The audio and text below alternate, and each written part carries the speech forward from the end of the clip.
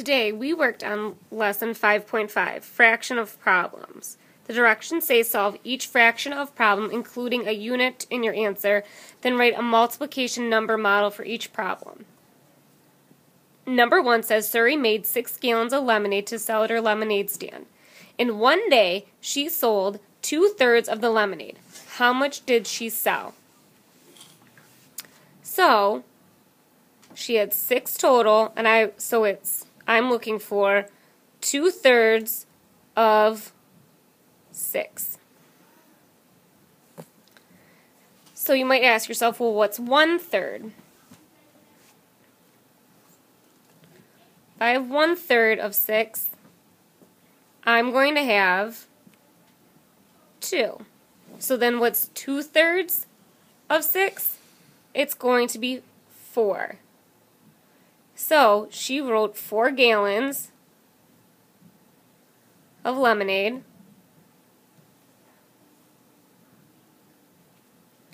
What would our multiplication problem look like?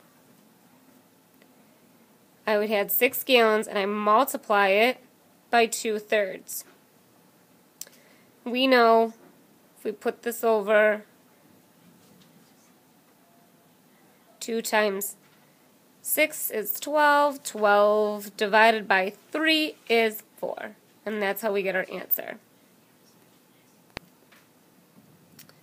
Now let's look at number 2.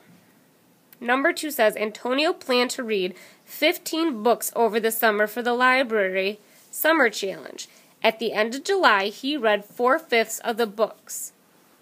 How many books had he needed? So I need to know what 4/5 of 15 is. Now, you can always find what 1/5 of 15 is, or 1/5 of 15 is 3. So then we can list our 3 multiples, 3, 6, 9, 12, 15. So this is 1/5, 2/5, 3/5, 4/5, 5/5. So my answer is 12 books.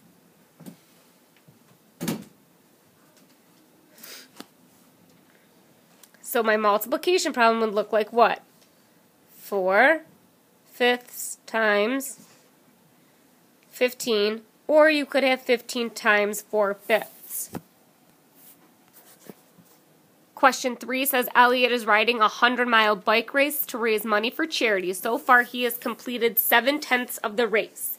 How far has Elliot biked? I need to see your answer and your number model. 4. Erica's garden has an area of 24 square feet.